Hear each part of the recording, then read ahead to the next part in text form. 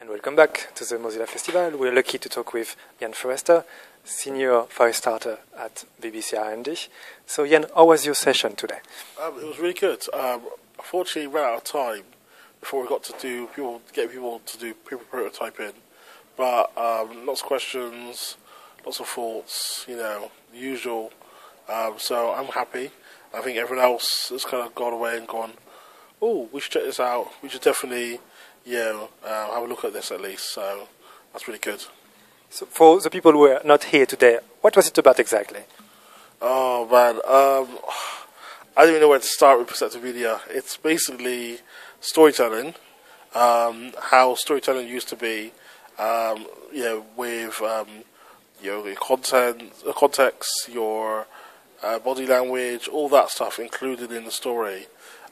So you can imagine you sit around a campfire and instead of just telling the story plain, you're kind of like, everyone's cold, so you kind of like speed the story along because people want to go to sleep or people are like really getting into it, so you kind of increase the pauses and make them more staggered and stuff like that. It's all that kind of stuff. So you're telling the same story in context, but you're actually changing it slightly, so it kind of fits the kind of the mood better.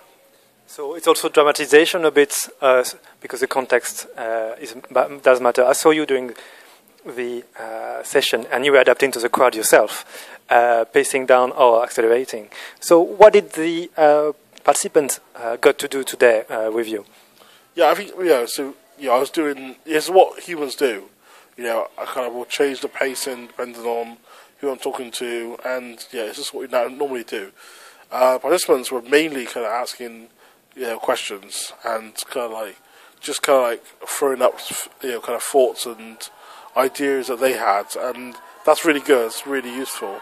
So hopefully we'll get some people to kind of consider building some stuff with popcorn and what we've done with the Perceptive Media JS already.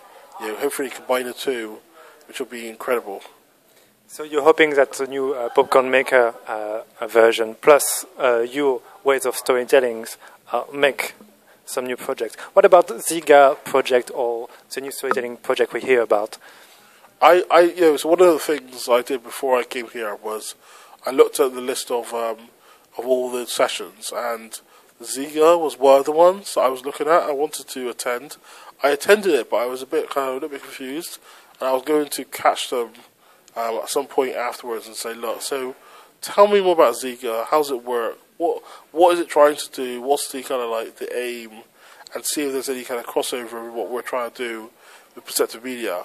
If there is, then great. We can talk to Ziga and get them kind of interested and kind of really consider kind of like Perceptive Media. If not, then we'll just have a good chat and leave it at that.